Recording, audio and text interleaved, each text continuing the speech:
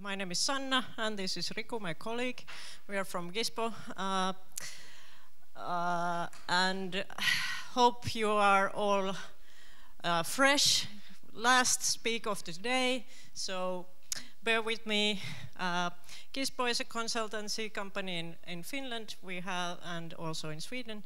We have 25 employees, and we do lots of open source stuff. So with all the open source tools available and suitable for the customers. But today I'm going to talk to you about land use planning and what is happening in Finland.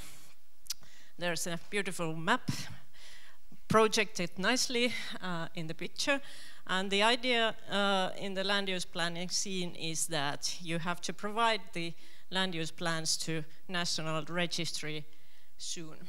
There are 309 municipalities at the moment in Finland, small municipalities, and 18 regions or provinces. So you have thousands of data sets lying around somewhere at the moment. The national law was changing this year. From the beginning of this year, you have to put the legally binding land use plans to this national system called Ryhti. I'm not going to translate it in English, but it's the jar there, Ryhti jar. And you have 5 years time to provide the data sets, the new legally binding data sets to Ryhti. And the idea is that the data must be validated and pass around 190 validation rules at the moment. So a bit like the topological map planning at the moment in National Land Survey, there are lots of rules. We have in the land use planning exactly as difficult task to do. And the users for this data then when it's harmonized, it's going to be whoever wants to use it. The tax authority needs it, the government needs it, industry needs it, investors, users, citizens, whoever. But it's going to be harmonized, the data, when this project is finalized. And our part in the project is that we have two like these testing projects going on, and we are going to test how the FOSS4G tools are behaving. How can we do this land use plan in the future so that it passes all those 190 validation rules and more. So there aren't no land use planning tools at the moment in the proprietary side or the open source side that can achieve this at the moment. Yeah, just to tell you about what is a land use plan. You have an area, polygon land use area, and then you have different kind of information attached to that area. You have the life cycle of the land use plan. You have different kind of decisions, reports, papers. Then you have the land use parcels, like areas, points, lines, maybe 3D objects. And then you have different kind of regulations that are attached to those areas or points or lines. And those regulations have additional information about the regulations. And then you have an organization who has done the land use planning, and you have different source data and so forth. So, sorry, can't go backward with that. So this is a simple model, but you can go and see the actual not so simple model in the background. But now, Riku. Okay, thank you, Sanna. So I'm kind of responsible for the technology side in this prototype. So I mean, our idea was to just create, the simplest possible infrastructure with which there's this land use planner who looks slightly afraid and who's Sanna drawn for us. And the idea is that they just need to make their plans so that they end up in the National Registry. And I had to figure out like the simplest way of doing this. So the idea is that the planner will just use, no, okay. Oh yeah, so the idea is that the planner will just use QGIS for their work, and then the databases are, at the moment, we are doing it on Amazon Web Services because we are trying whether cloud services could do it, and then there has to be a SSH tunneling server or some other means of identification, because you can't like open a database to the public, because I mean we need to be able to identify who are the people who actually have access to the database. But in our test case, the idea was that all of the rest of the thing happens in Amazon Web Services. So then there's apparently that's supposed to be me, Sanna me, who is the developer, who has to be able to like fast change the database schema and add things to the database and so on. So then you have to have some scripts on Amazon AWS that update the database whenever the schema is changed, so that if the land use planner there needs like something like new tables or whatever, or new fields in the database and so on, it's fast to add them, because the data model is certain to evolve, and it has evolved a lot. And in addition to the evolving data model, then what we need is lots of what Sanna mentioned, the national regulations, which basically national regulations mean that you have a huge amount of different national code lists that are approved by the Ministry of Environment. And all the time, the up-to-date national code lists are provided by the Digital and Population Data Services Agency in Finland, who host an API for all the national code list and registries. So that API has like up-to-date. So whenever, for example, a new type of regulation comes into the code lists, and then the planners need to do it. So this basically updates it daily, so that whenever new types of regulations and any new things, there are like types of decisions and stuff like that, lots of different detailed codes. So then whenever it's updated to the national code list, then the land use planner will see the updated codes in their QGIS form, and will be able to speak the new regulations once it's added to national code lists. And then what's missing, or what needs to be done after that, is then actually to try to transfer the stuff somehow to the national registries.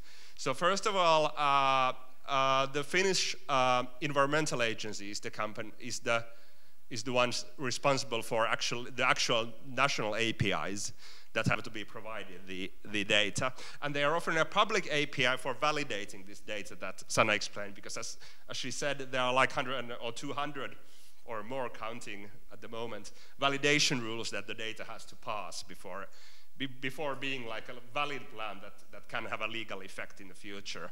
So what is done is that constantly our database is basically, we take all the plans in the database, and every 15 minutes we validate everything that's contained in the database, so that then we know whether, I mean, some of those plans are obviously only drafts and they're not valid plans yet, but the idea is that whenever the planner is working, they can see like the status of their plan, so that the latest validation result for their plan is saved in the database then.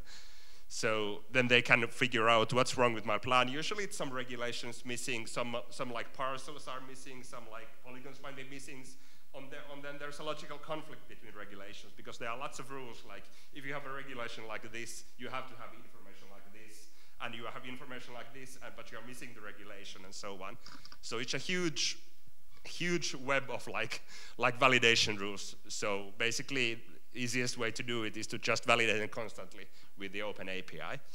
And then finally, you have to be able to provide the data that will become law in the future to the national APIs, and because it's going to be like legally binding data, so you have to have some way of knowing that it comes from the right source.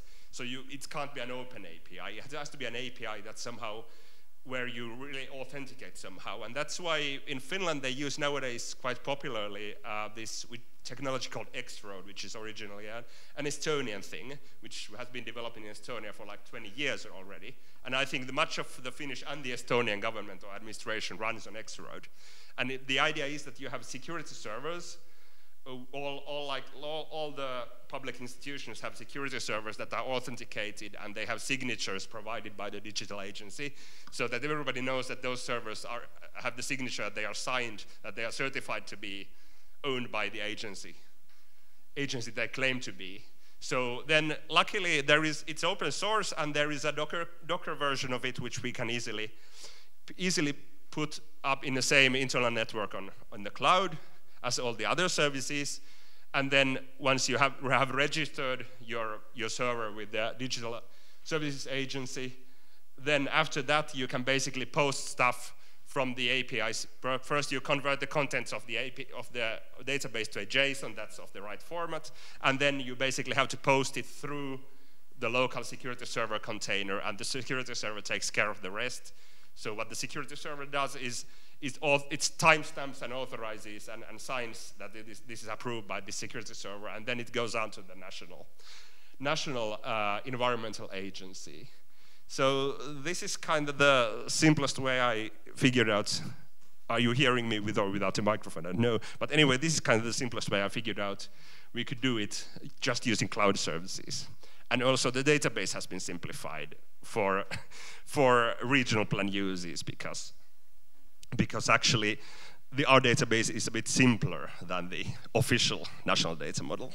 So then Sanna will talk you more about the data model, I think.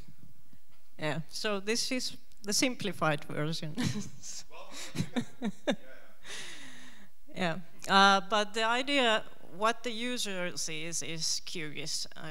She or he doesn't have to know anything of what's happening in the background.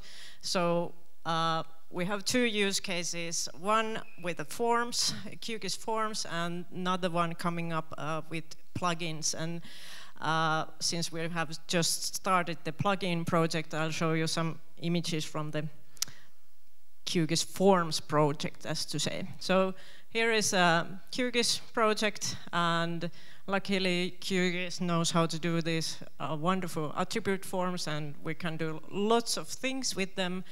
I don't know if you have used ever QGIS forms, but they are really, really good and powerful. But then when you have quite complex database in the background and quite many relations, it becomes a bit tedious for the user to have relation tables within relation tables and so forth. And then there are lots of rules, as we mentioned. So the attribute feature design can get you only to one point, and this leaves for the user a lot of you have to understand what you're doing, so it's not very nice in the end. But this is as far as we have gone now, and the next phase is to check more in deep to the regulations. So every land use point or polygon or line has to have these land use regulation groups. It might have just one land use regulation, or it might have many. But in case of windmills, for example, you are planning a windmill area. You have to have, according to the national legislations at the moment, you have to have information if it's a sub-region or this like energy supply area that is adjusted to be a windmill area. So if it's a polygon, you can be a sub-area. If it's a point geometry, you must include information if the location is fixed or not. That's one regulation. Then you can have another line of information about the amount of windmills. Points do not have amount of windmills, only polygons have. Then for polygons and points, you can have the height and unit of the windmills. And if you use this, then you have to also have a variable regulation that what states that where the height is calculated. So windmill height is calculated from sea level, for example. So you have to have like in this case, 4 different regulations for points and areas a bit differently. So you see the QGIS forms might struggle a little bit if you want to have this kind of structure there. So next phase is plugin design, and we haven't started it yet, so this is the first version. First version, if a user adds an area, you add this kind of information. If the user adds a point, then you have different kind of information. And this is the difference about how to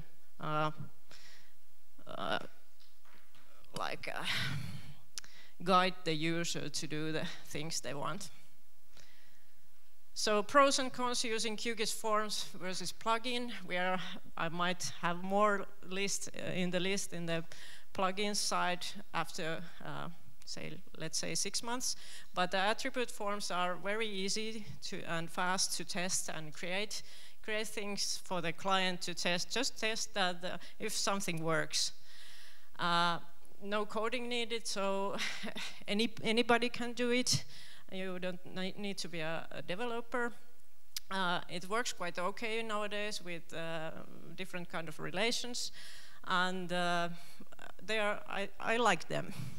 But there are some problems. Editing order is important to set and think what is the order the user will edit these different forms, and they have to know which tables they have to edit first, and that's not very intuitive always. And it does not fit well to a situation where the attribute data feeding has lots of rules that if you do this, then you have to do this. But if you do that, you have to do different thing. But we are thinking about a plugin for this, and when well planned, it should guide the user how to create the data. And it needs a lot of UE testing and user testing and so forth. And they probably have to download the plugin separately. Maybe it could be set to the profile, I don't know. But you can give us ideas on what's good and what's not in these two methods. But yes, in the end, FOSS4G tools are the superhero here, where this is an opportunity for FOSS4G community in Finland to start using QGIS, because municipalities at the moment, they have hybrid solutions, maybe more nowadays. QGIS is coming into use, but these land use plans, they have to do it some way. And PostGIS and QGIS might be the answer. So there's the FOSS4G superhero who is crunching the paper maps into this machine, and then harmonized data will flow after this. Thank you.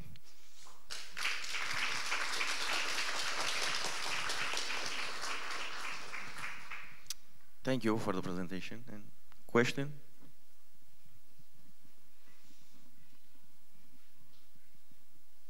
Yeah, thank you for explanation. I was wondering if you were familiar with the development in the Netherlands, where by law they are working on a similar digitalization of spatial planning as also in law. For example, I'm from a province, and for us it's obligatory since 1st of January this year. So we have developed an open source solution for this. But one of the problems and one of the questions I have about how it's in Finland is this phenomenon you call the national code lists. Yeah.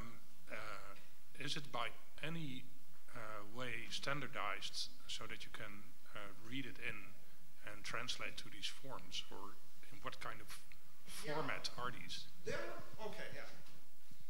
Well, basically, yeah, they're JSON and lots of it. So and it's all standardized. So basically, all the codes have like set fields. They have like a value and a URL for the code, so you can refer to it. Because obviously, new code lists will come up and old code lists will disappear. So each code list has their own URI, which won't change, and each code has their own URI at the end of the code list. And then that gives you kind of the permanent address of this certain regulation or this certain code that won't change. And I think they are all translated in Finnish, Swedish, and English. So basically they have names, and then they also have descriptions of what this regulation or this specific code is meant to be used for, and what does this mean? Because there are hundreds and thousands of different codes corresponding to different regulations, and but the whole code list. Codist.suomi.fi it's also in English. So basically there you can browse all the national registries and code lists. There are actually hundreds of them, and in here we are only using like a dozen or 20 or something like that. So we are using a small minority of all the national code lists available out there. So I guess it's been standardized quite far in Finland in that regard. Yeah. Yeah, I have maybe like a million questions, so I come afterwards. Yeah.